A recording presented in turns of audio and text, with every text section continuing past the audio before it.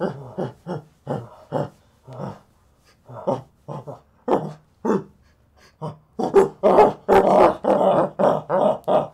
there, guys. Have any of you heard of the Church of Scientology? I'm doing free stress tests today.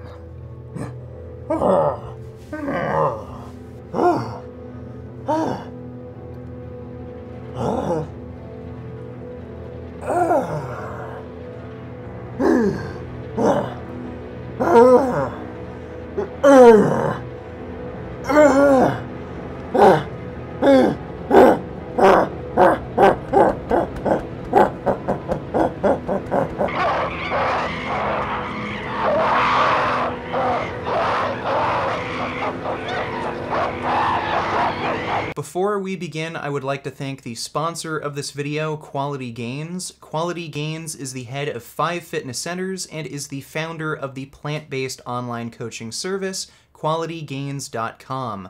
Links to his services are in the video description down below. Hey vegans, hope all is well. My name is Florian. I'm the manager of 5 fitness centers with over 10,000 regular members. I'm a certified online trainer, plus I'm one of the first to acquire the certificate for plant-based nutrition from eCornell. I'm a hardworking vegan that has the pleasure to run a business and a YouTube channel with the mission to help you unleash your true potential. On my little YouTube universe, you can find educating videos like Why Are Vegans Skinny, or more abstract videos like VeganGains Exposed.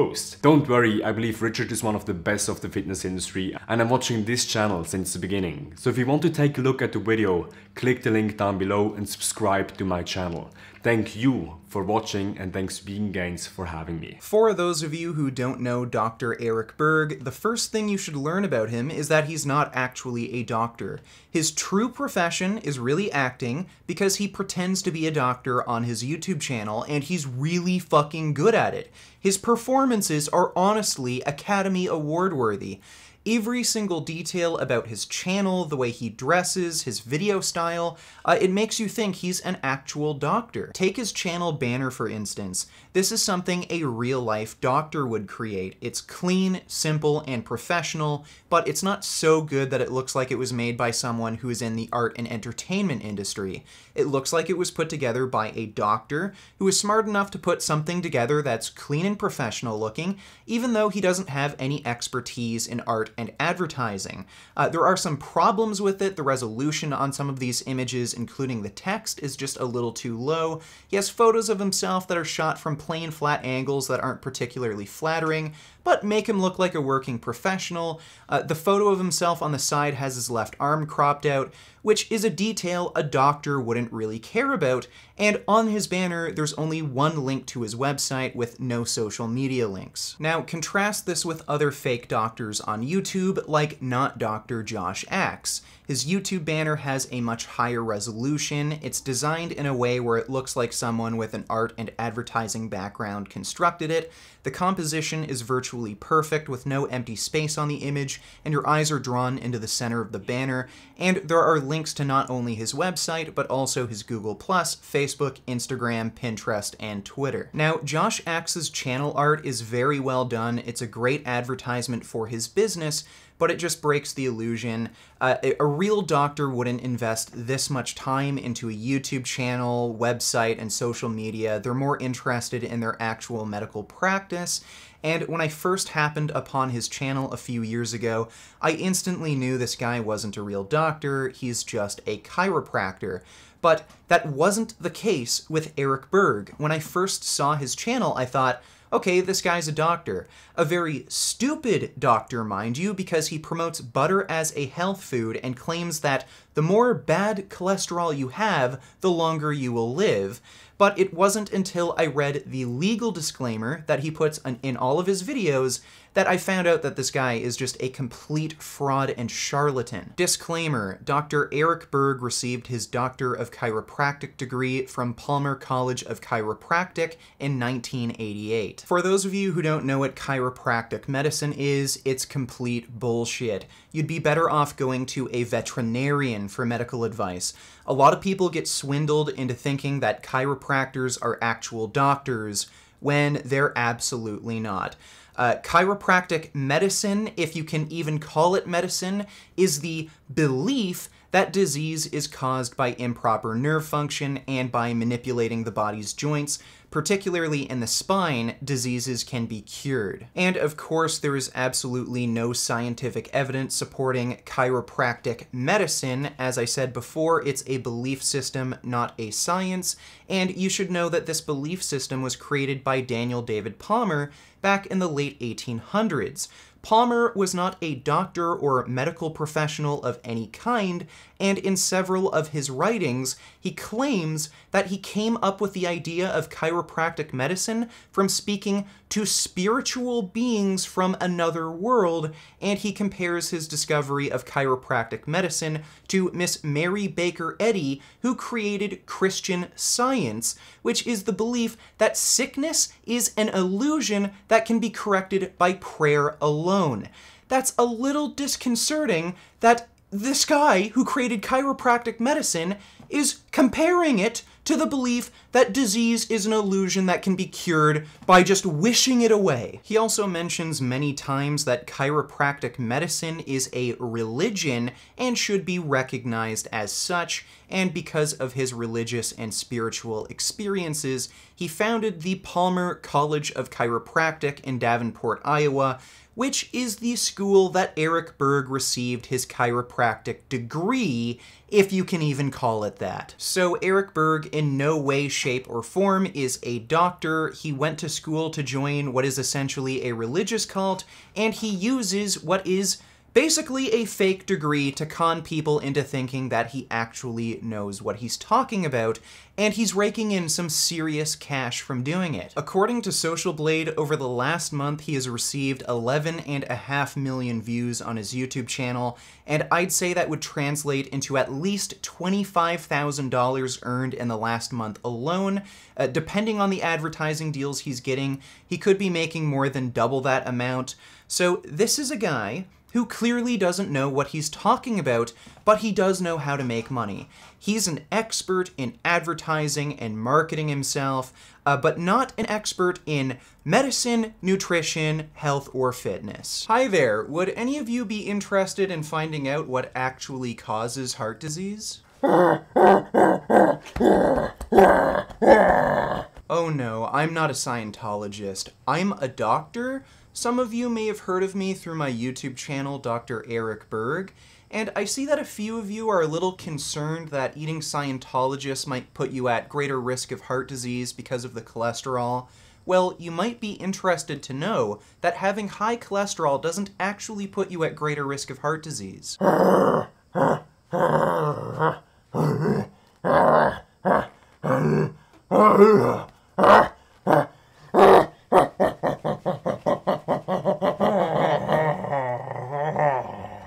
Now, if you watch any of his videos, Eric Berg rarely ever references any scientific sources. That might be because he just figures he can get away with saying anything he wants, because people will believe him since he's really good at pretending to be a doctor when he's really not. But I'd say the most likely reason for this is because he actually doesn't understand anything about any of the topics he covers. Again, he didn't go to medical school, he didn't learn anything in school, really, he just followed some kind of religious cult, so unsurprisingly, most of what he says is just plain untrue, yet he feels comfortable giving medical advice on cholesterol and cholesterol-lowering medications. So you need cholesterol, okay? So it's not as bad as you think. The problem with cholesterol is when you have maybe too much cholesterol that goes in versus coming out, but it's overrated. Back, I would say about 20 years ago, the normal cholesterol was 225, and they arbitrarily lowered it to 200, put millions of people on cholesterol-lowering drugs. I don't know if you knew that. So the other problem is that now they're going down to 150 and 100. It's getting crazy.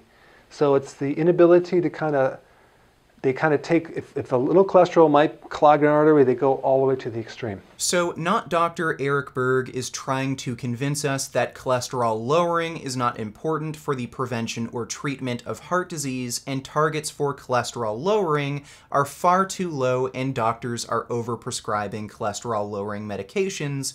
And of course, he provides absolutely no scientific sources supporting his claims. We're just supposed to believe him because he calls himself a doctor. First of all, the targets for lowering cholesterol are not too low, as heart disease is minimized when LDL cholesterol falls below 70 milligrams per deciliter, and this is evidenced by multiple converging lines of data. This paper outlines how populations with an LDL cholesterol score below 70 milligrams per deciliter do not develop heart disease, and based on randomized controlled trial data, progression of atherosclerosis and coronary artery disease events are minimized when LDL is lowered below 70 milligrams per deciliter. And recently, in late 2017, the Journal of the American College of Cardiology published this study, which found a direct linear relationship between LDL cholesterol score and severity of atherosclerosis, and it isn't until LDL cholesterol is below 70 milligrams per deciliter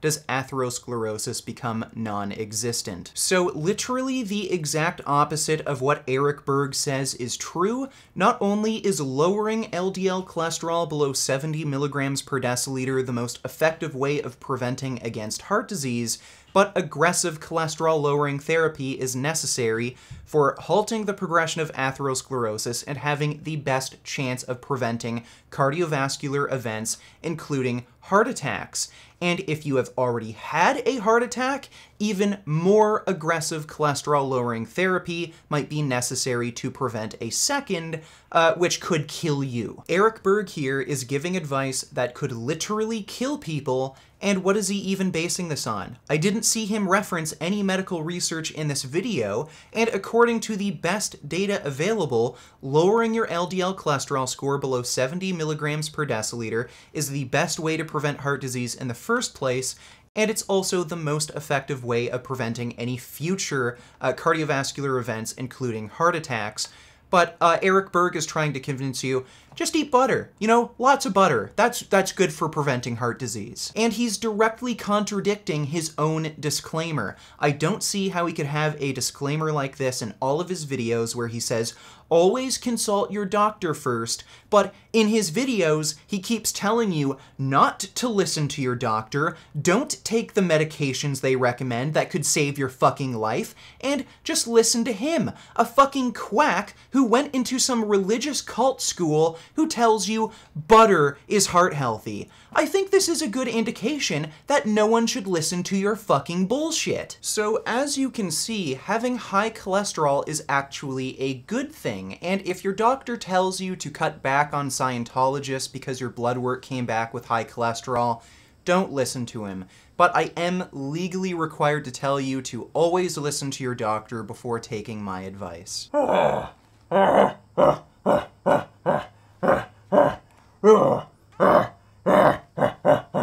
Well, you see, your doctors aren't very well educated and they simply can't be trusted. But as always, before taking any of my advice, be sure to consult your doctor first.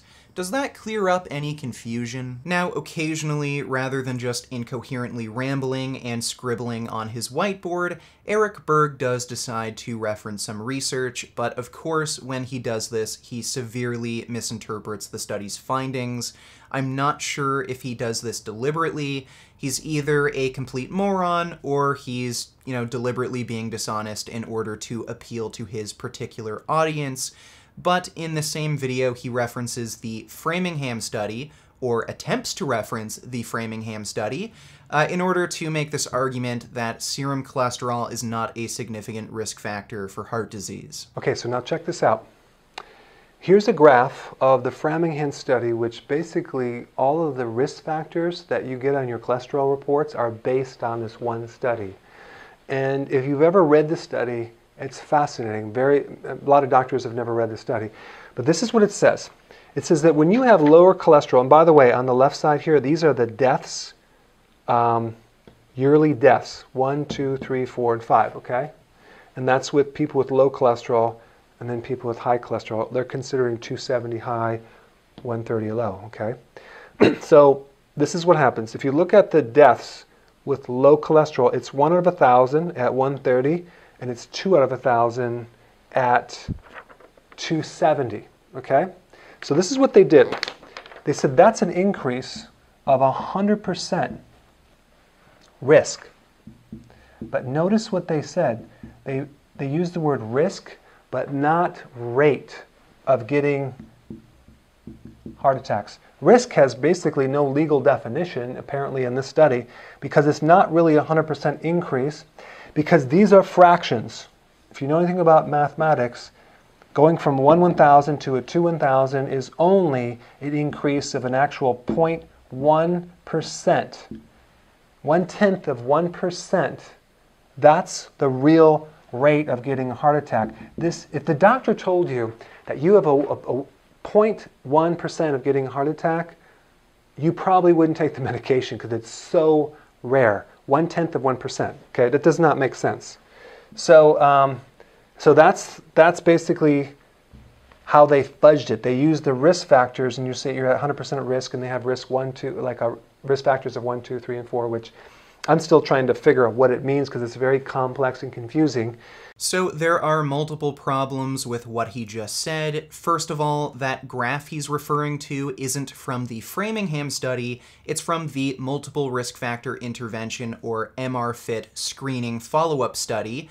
I think he just copied this graph that someone made in a blog post without realizing his mistake, so he clearly never read the Framingham study himself. I'm still trying to figure out what it means because it's very complex and confusing. Secondly, Eric Berg is also misrepresenting the MRFIT data, and I think we can assume he didn't read this study either. According to the MRFIT primary screening study, those in the highest cholesterol quintile had 3.42 times the risk of dying from heart disease compared to those in the lowest quintile.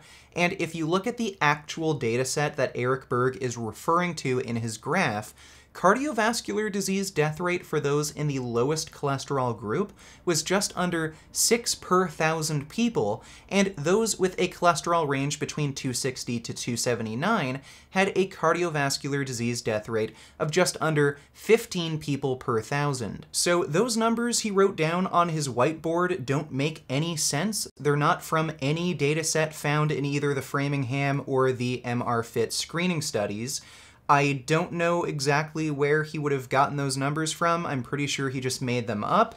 Or he used Google, found a graph online that was from a blog, and he just roughly copied the graph and those numbers onto his whiteboard without knowing where that graph actually came from and doing any of the actual research on his own. I'm still trying to figure out what it means because it's very complex and confusing. Now, one interesting thing to note here is that even though there was an incredibly strong association between total cholesterol and cardiovascular disease mortality in the MRFIT screening study, was that there was a U-shaped curve when it came to all-cause mortality, with both high and low cholesterol being associated with an increased risk of all-cause mortality, and of course Eric Berg mentioned this in his video. Now, the other thing that you need to look at is that the total deaths from cholesterol, low cholesterol, is even higher than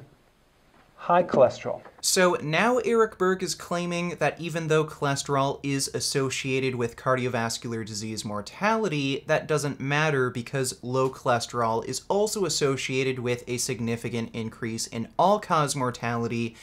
But like I said before, he didn't actually read the study, so again, he's misrepresenting the data. According to the authors of the MRFIT screening study, he's actually referring to the increase in all-cause mortality among those with low cholesterol was mainly as a result of an increased risk of death from cancer and other chronic diseases, which have the potential to reduce serum cholesterol levels. So the authors of the study that Eric Berg is referring to but never bothered to read himself are suggesting that there is no causal relationship between low cholesterol and an increased risk of all-cause mortality, and rather, disease is causing their low cholesterol numbers, not the other way around.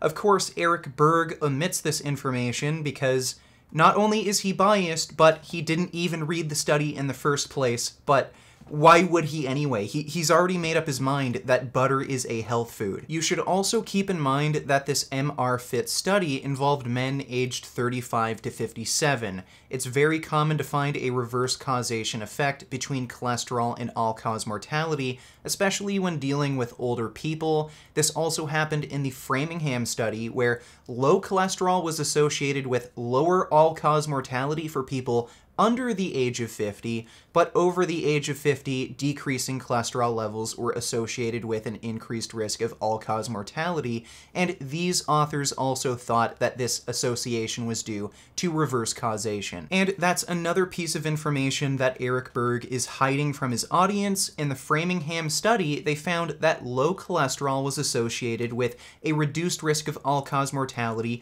for people under the age of 50. Again, he's just misrepresenting data to strengthen his bias and uninformed opinions, and Eric Berg even made an entire video on this topic where he used this misinformation to argue that bad cholesterol can make you live longer based on a few studies that have also found this correlation. Hey guys, in this video we're going to talk about how bad cholesterol, LDL, can actually make you live longer. If you're concerned about your cholesterol, if you have a problem with cholesterol, this video is very important to you. There has been a new analysis of earlier studies, okay, but I'm really curious on why they didn't make these conclusions the first time they evaluated these studies. But there's a new analysis, okay, of all these studies, and I'll put a link down below. I highly suggest that you read this, on people that are over 6 years old. And basically they found that people with higher levels of LDL live longer and are not at risk of heart disease. So for once, Eric Berg actually decided to provide evidence for his claims. He linked research, and here it is. This meta-analysis found no association or an inverse association between LDL cholesterol and all-cause mortality risk in the elderly. Well, the problem here is that your cholesterol score in old age likely does not reflect your lifetime cholesterol score, and as I've mentioned before, reverse causation is likely at play here. Now, this meta-analysis did attempt to control for this factor by excluding terminal disease and mortality during the first years of observation, but this isn't perfect. Cancer can take many years to develop. There are also liver diseases that can affect cholesterol metabolism, but only start to adversely affect your health many years later. So what we need are studies that account for genetic variability in cholesterol to prove whether or not there is actually a causal relationship here. If low cholesterol does have a direct causal relationship with mortality, then those with genetically lower cholesterol levels should be at a greater risk of dying, and we have a very recent study from 2015 that did exactly that. So in this study, they used an LDL genetic risk score to overcome the issue of reverse causation, and up to 90 years of age in each age stratum, individuals with high LDL genetic risk score had higher LDL-C levels, individuals with a genetic predisposition for longevity had significantly lower LDL genetic risk score, and in longitudinal analysis, high genetic risk score was associated with increased all-cause mortality in individuals above 90 years of age, with a 13% increased risk in individuals with the highest LDL genetic risk score. So there you have it. The association between low cholesterol and increased mortality risk is reverse causation. Genetic research confirms this, with high LDL throughout your lifetime increasing your risk of dying, and low LDL is associated with longevity. So Eric Berg isn't a very good pretend doctor. He claims that lowering your cholesterol is a bad thing. You shouldn't listen to your doctor because they don't know what they're talking about, even though he went to a clown college, and he advises you to keep your cholesterol levels high by eating things like butter, which he thinks will make you live longer. So as you can see from my graph, you want to make sure that your cholesterol levels stay high so that you can live longer, and that means eating plenty of Scientologists, perhaps with lots of grass-fed butter.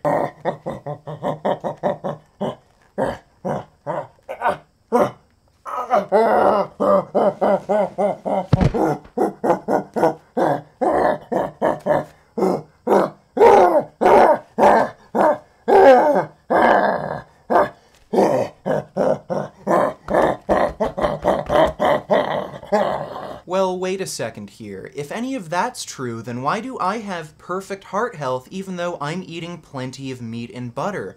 Obviously, cholesterol and saturated fat is good for us if my heart is perfectly healthy. I think anyone with common sense knows that foods like meat, dairy, eggs, especially butter, are not heart-healthy foods due to the saturated fat and cholesterol content, and even the research that Eric Berg himself has referenced proves that elevated serum cholesterol massively increases your risk of heart disease, but Eric Berg still tries to fool his audience by using himself as an anecdotal example. He recently had a coronary artery calcium test done, and he used this to trick his audience. Hey guys, so I'm going to get a CAC test right now.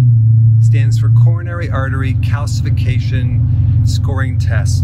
This is one of the absolute best tests to predict not just cardiovascular health, but mortality rates from all deaths. It's incredible. So I wanted to get a test, and we're just going to see what shows up. But it measures the calcification in the coronary artery, which is the main blood flow to the heart. So let's see what happens. Now I got a score of 0. 0. That's really good, guys. That's the ideal scene. 0. I love it. So there's absolutely 0 calcium in my arteries of the heart, okay? Because they didn't just measure the coronary, they measured all the different areas. So this is very exciting. Well, good. Whew. Don't have to worry about that. So if your score is 0, that means that you don't have any damage in the arteries. So the coronary artery calcium scoring test is not the best test available for assessing heart disease risk. Eric Berg is either lying here or, again, he's just severely misinformed, and I think there's an equal possibility that he's either lying or just plain stupid. According to the study published in the Journal of the American College of Cardiology, in patients with coronary artery disease, 39% had non-calcified plaques. The conclusion of the study was that the absence of coronary calcium does not reliably exclude the presence of significant atherosclerosis. So basically, the test Eric Berg had done doesn't give an accurate picture of heart disease risk. He could have severely damaged arteries and not know it, because the test he had done only detects calcified plaques, not all plaques. And you should notice that on his test paper, 50%, 1/2 of patients in his age group also have a coronary artery calcium score of 0.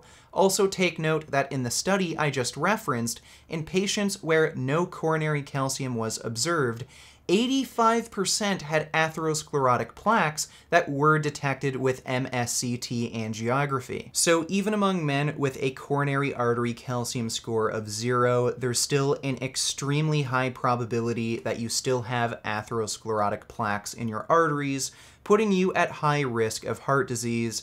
And Eric Berg knew going into this test that half of the men in his age group have a coronary artery calcium score of 0.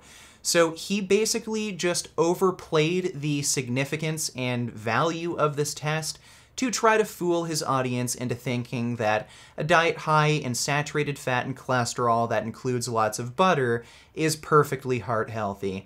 If Eric Berg wanted to prove that he has near perfect or perfect heart health, he would have gotten a CTA scan done. A CTA scan measures both the non-calcified and calcified plaques in your arteries, so it's a much more reliable test.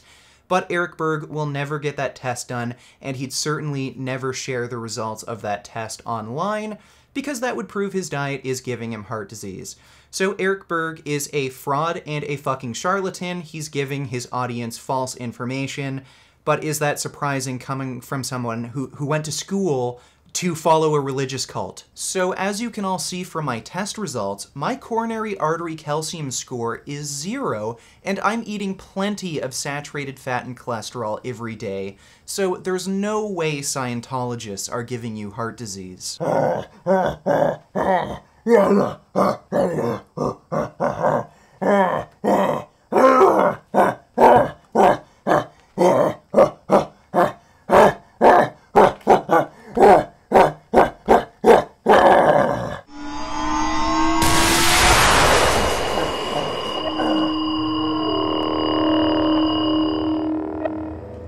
You don't deserve to live.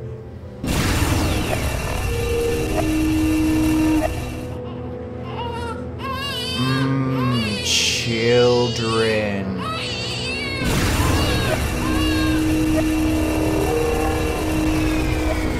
So I hope that gave you a good impression of Eric Berg and his overall content. He has a huge YouTube channel. He's uploaded thousands of videos on many different health topics, but I think it's clear that he's not a reliable source of information.